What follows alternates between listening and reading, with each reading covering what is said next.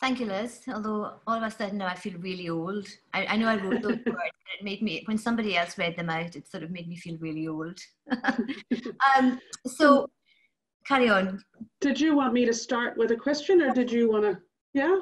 I think so. Janet, I guess it's an obvious question given the focus for this afternoon's webinar. But talk to us a little bit about how you think consumer behaviour has actually changed. Well, I think we all know that COVID-19 has changed the world, and as a result, a lot of consumer behaviour has changed. Some forced and some on a voluntary basis, as we have adjusted to a new reality and new lifestyles. And it's changed really quickly, and it's going to, change is going to be ongoing. We don't know what it's going to look like in level 2, where we go to level 2 next week, level 1, and even beyond that. So there's a sort of changing reality, which, we've never faced on this kind of scale before. And what people are spending their money on has changed. We all know that supermarket spending is up, and hospitality and travel is down hugely. I think when we see the April figures, even more so. So how we're spending our money, what we're spending our time on is having a huge impact on consumer behaviour. Great. And so why do we need to understand? Again, this might be sound like a simple and obvious question, but just in case, some people aren't clear on this, why do we need to understand our customer and our clients' behavior? Well, for a whole lot of reasons. And I always find it quite interesting when it's to unpack this, but looking at things from a behaviour change perspective gives us a new lens on what we choose to focus on through all this chaos and constant change that we've got at the moment. If you actually take it back and start looking at behaviour, it kind of gives you something to ground your thinking in. And in this kind of chaos, it's good to have something to be able to sort of ground your thinking in. A lot of our behaviour is subconscious. We don't think about it. We do what's convenient and what's habitual, and those convenience and habits have been broken and thrown out. And with that comes, both opportunity and loss. A lot of the assumptions and insight that our business strategies to date and a lot of business successes have been based on have changed. So looking at behaviour and being really specific around being clear around what we want our customers or potential customers to do gives us a new way of looking at that kind of eternal, business challenge of identifying what problem we're looking to solve. Everything sort of comes back to behaviour.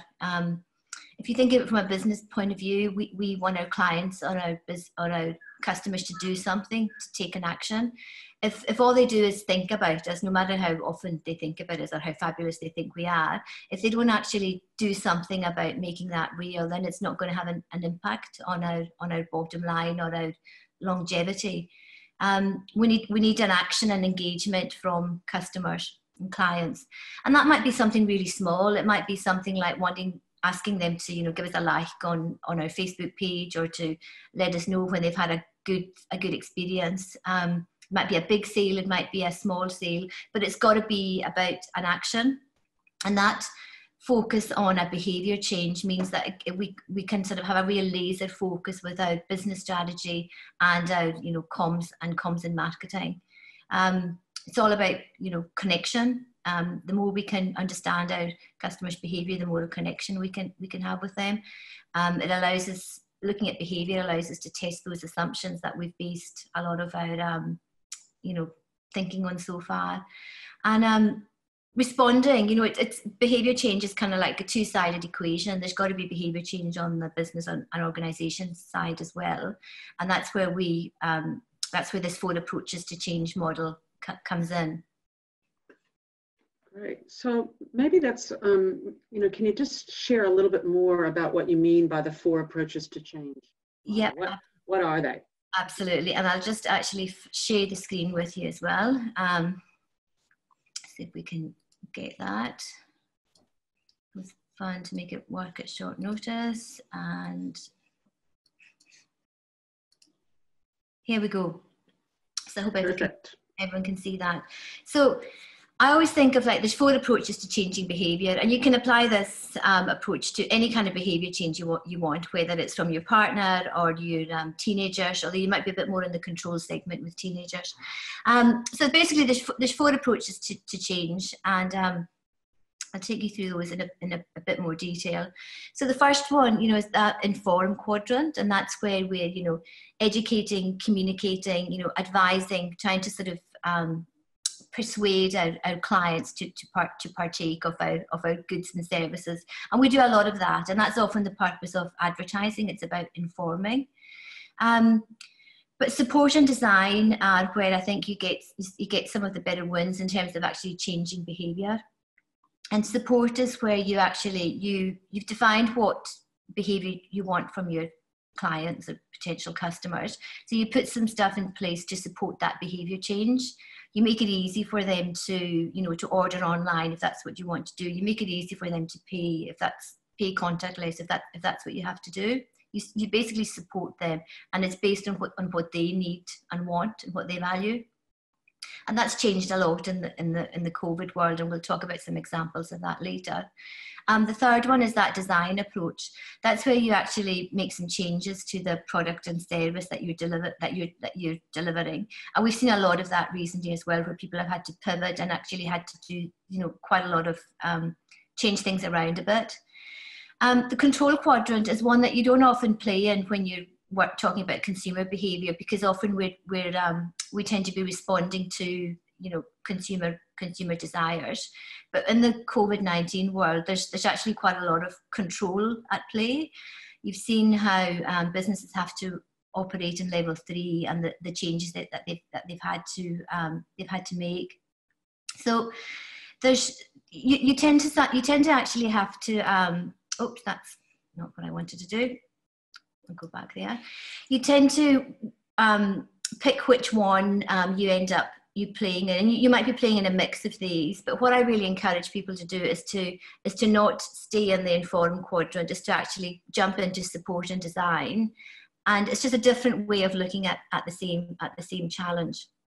Now that control quadrant that I talked about there.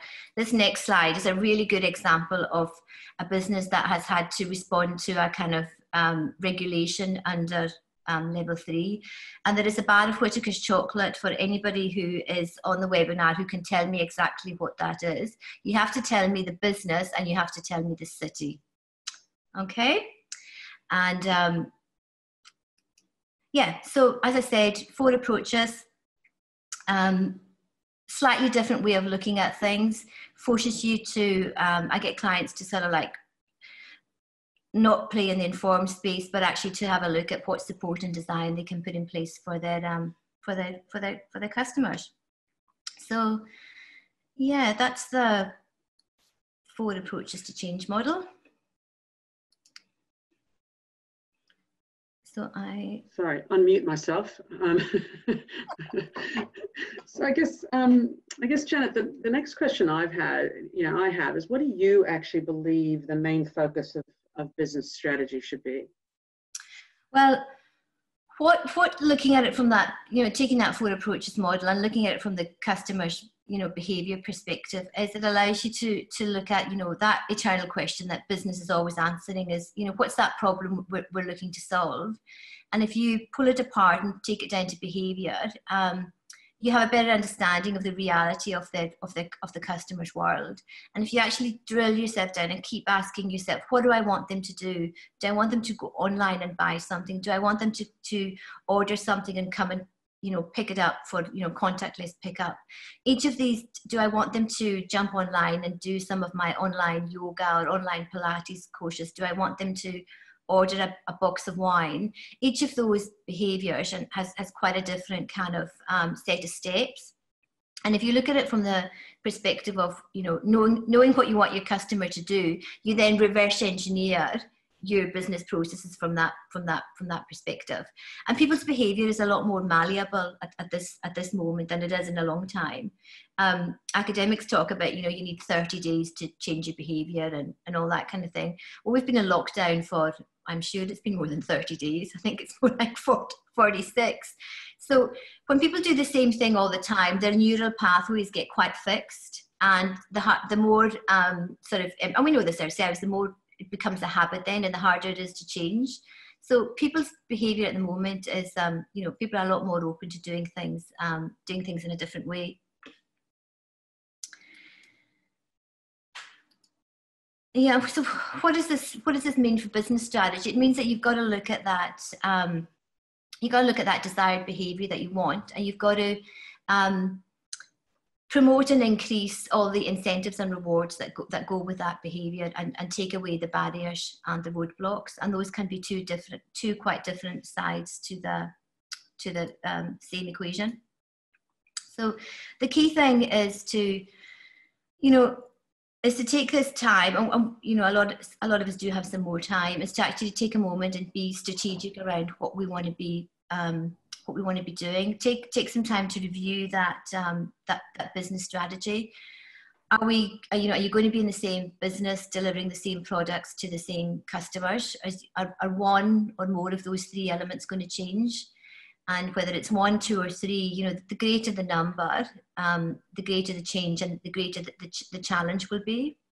And I think what I'm seeing with a lot of the businesses that I'm working with is everyone's, I don't know if panicked is too strong a word, but people are their wheels are spinning.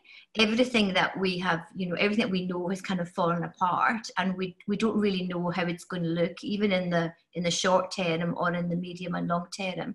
That everyone's, businesses are spinning a bit, and you can see it in the marketing communications that are coming out. Everyone's kind of like trying to get everything out to everyone and hoping that something will stick. So it's about really, really taking that time to be strategic, work out who your customers are, and see what you can build that works for them. I'm going to share the screen again here. We'll try that again. As Janet does that, guys, if you've got questions that are occurring to you, make sure you're popping them into Q&A. So one of the things I said earlier on is, there's a lot of panic. There's a lot of people trying everything.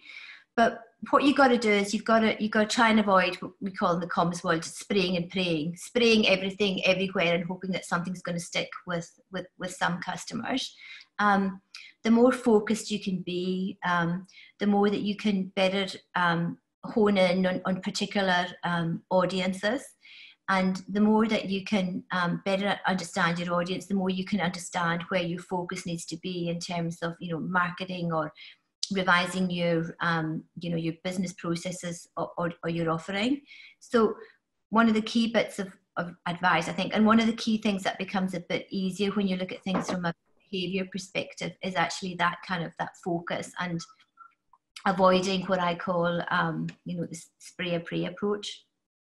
Now, this is a picture that always sort of reminds me of my mother, because as a teenager, she always said to me, it's one thing after another with you.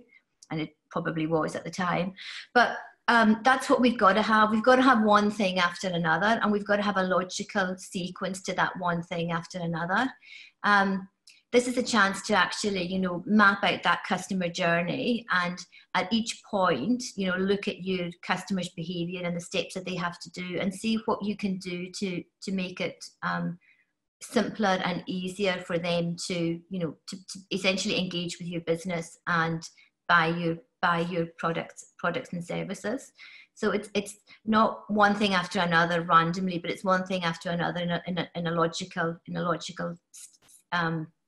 sequence. I mean, we're in level 3 at the moment, likely, hopefully, to come to level 2 Tuesday next week. So everything's going to change again then. And just now's the time where you actually need to be prepping for what level 2 means. If you've been able to operate in level 3, that's fantastic. If not, just now's the time where you actually need to be getting everything aligned. It was really interesting, you know, as sort of we came into level 3 last week, how certain things didn't work. And people were really kind of quite sort of relaxed and not worried about things that didn't work. Everybody wanted to get out there and support the businesses that they could. But just now's the time where really you should be prepping for, you know, all the businesses should be prepping for level 2, and also even, you know, level 1 and what that means beyond it. It can be quite a discipline to force yourself to do that when you don't know exactly what it means, but it's just about working things through in a logical way. So I will so I want to just take some people through some practical tips. I thought that might be the easiest way. I can't see what's coming through the chats at the moment, but some really practical things from a behaviour change point of view. Don't confuse effort with results. It can be really easy to get sucked into creating a lot of you know, online content, or to be sort of, you know, getting a lot of people to like your Facebook or to follow your Instagram account or things like that. But actually, at the end of the day, if that is part of your sales strategy, then you need to be really focused on ensuring that that effort is giving you the results that you're looking for. And I've seen quite a lot of stuff with some businesses over the last couple of weeks where even the basics haven't been sorted out. There's quite a few businesses in Wellington that I wasn't sure if they would be operating in level 4 or not. There was 3 of them.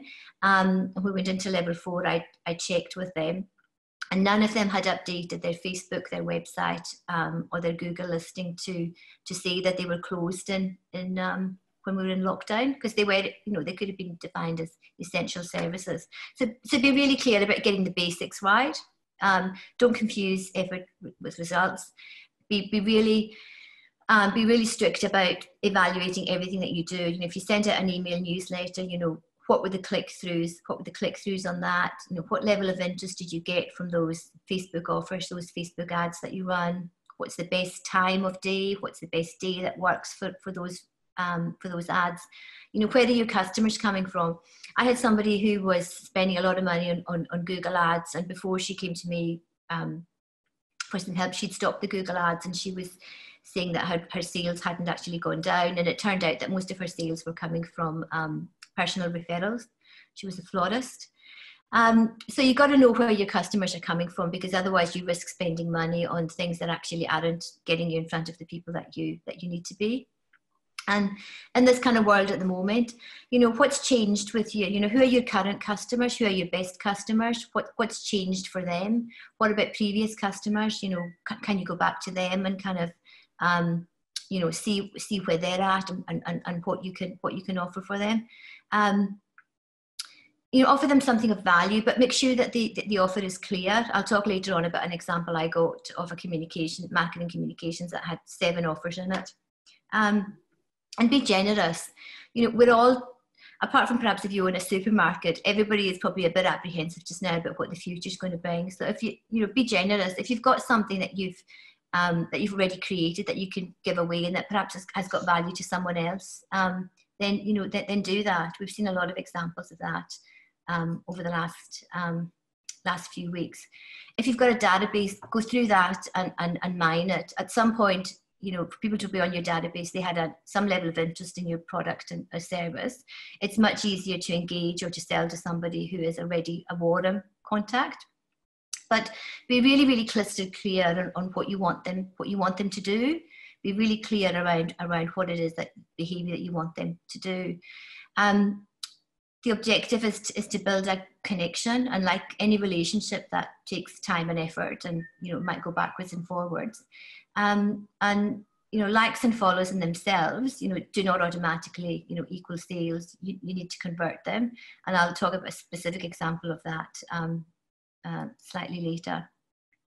Actually, we're going to come to that example right at this moment.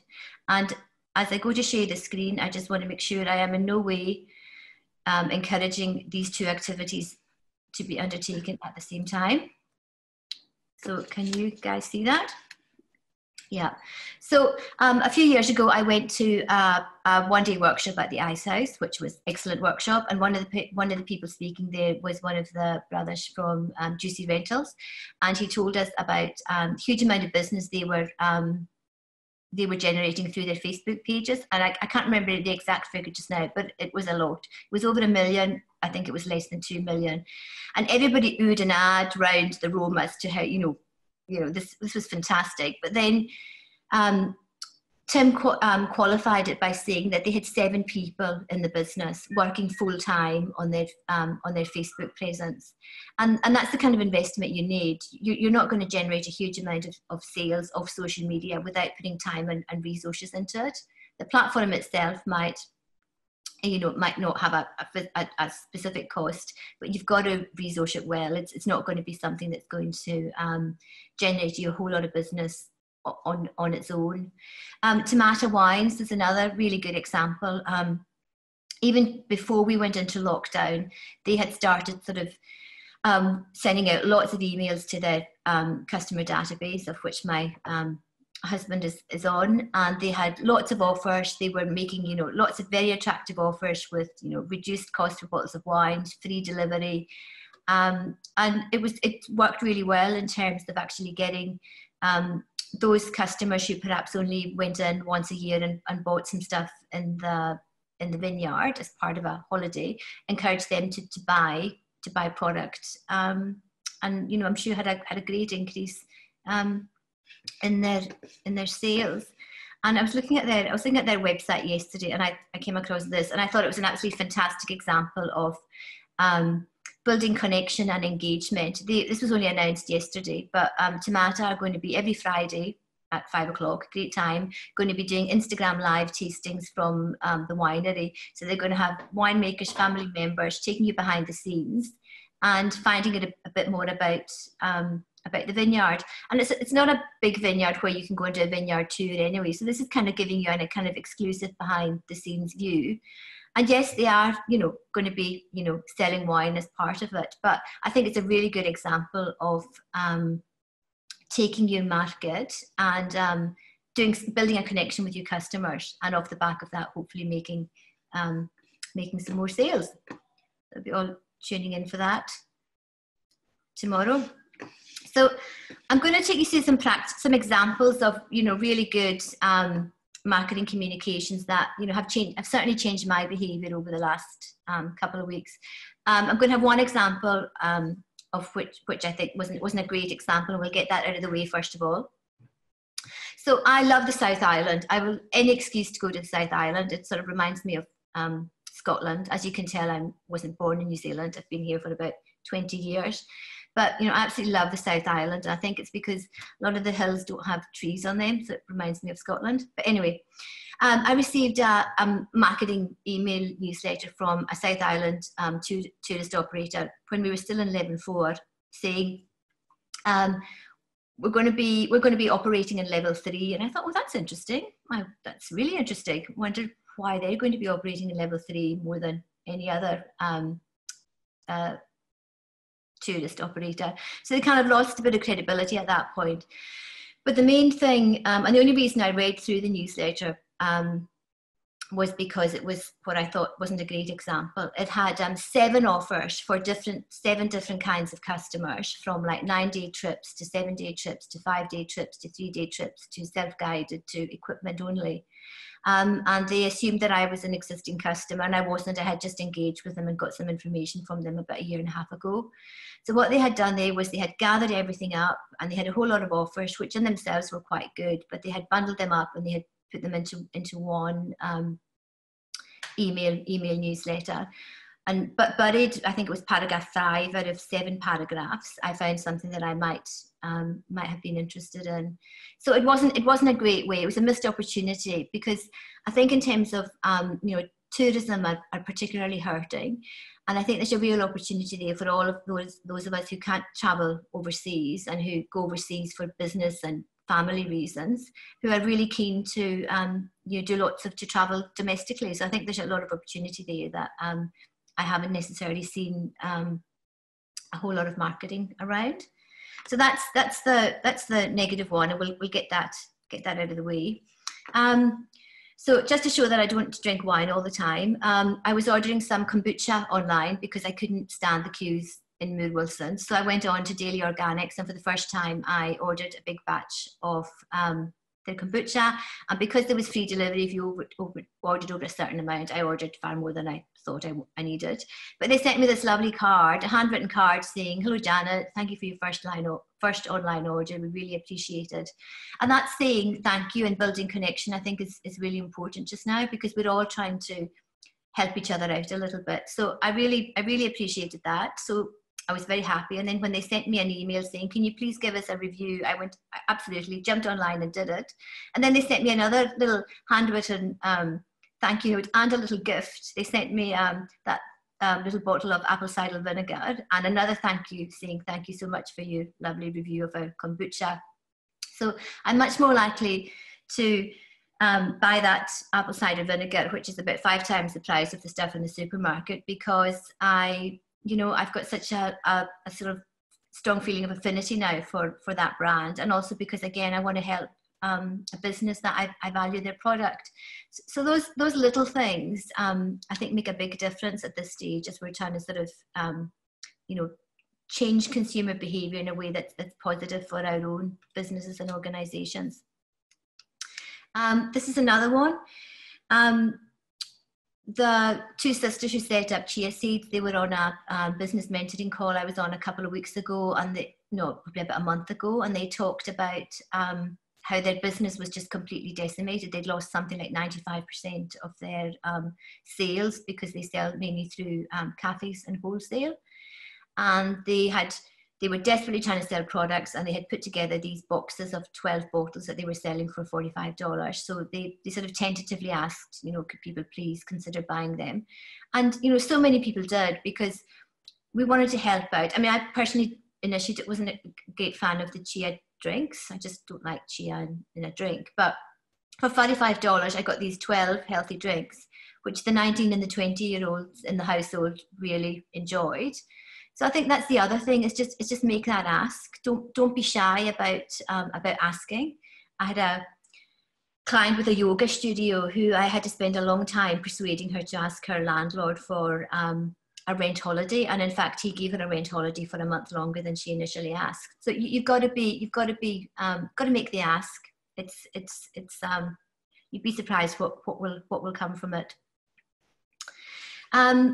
There's been a couple of, this goes back to that, if you've got something free that is of use to someone else, maybe consider giving it out for free.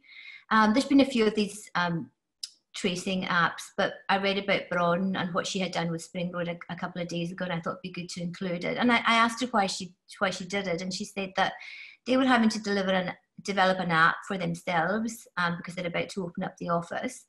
And they thought, well, if we've done it for ourselves, and if we can make it freely available to other small and medium businesses who are struggling, then it's a win. It's a win for everyone. It makes us feel good, gets our name out there. So that's, I think, the kind of thing that we need to consider when we're looking at that changing consumer behaviour landscape. Now, I don't know if anyone's got the answer. We can check the questions afterwards, but that is the green thing that I showed you at the beginning. It is a Wellington company called Good Housekeeping. As you can see, they do eco-store refills on cleaning products. And that guy developed that door, and he put that up, and that's how they are doing their contactless sales from level 3 onwards. I think it's a fantastic example of Kiwi ingenuity, and I love the fact that he actually even painted it green to match the existing door frame. So if anybody got that, there's a bar of Whittaker's chocolate making its way to you, and we can show you that's a Whittaker's chocolate. I'm afraid I have to confess that I ate the prop, but I will replace it if anybody got that right. So yes, that is so you know, always bring it back to, I always see people always bring it back to behaviour, and which of those 4 approaches can you use to kind of better understand your customers and clients.